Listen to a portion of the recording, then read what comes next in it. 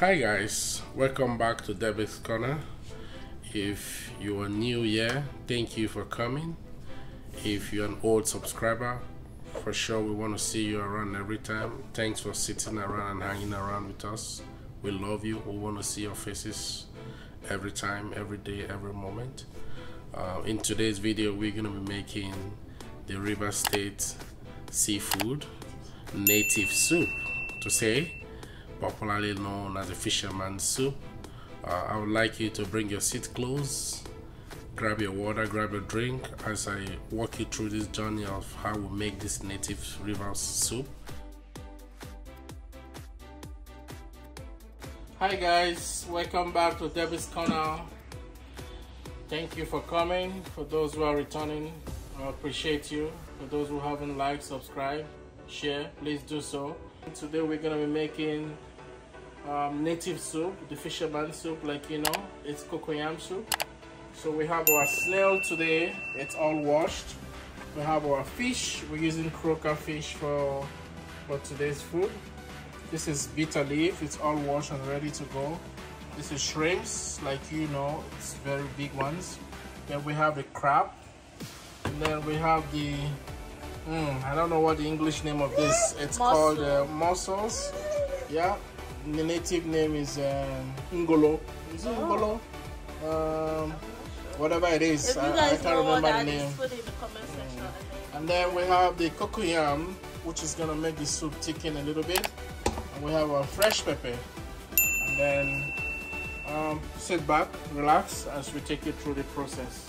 Alright guys, I'm behind the camera because Obi is in charge in the kitchen today, so let's go.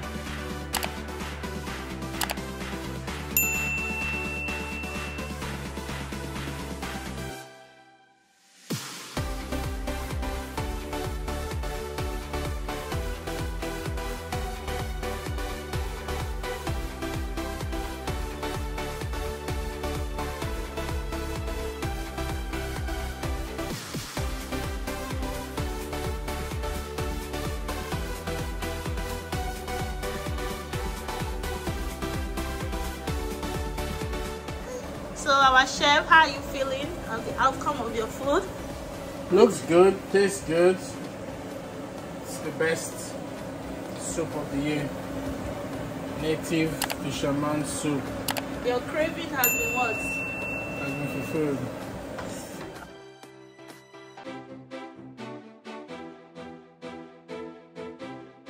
Yes guys, we've come to the end of this video for our cooking.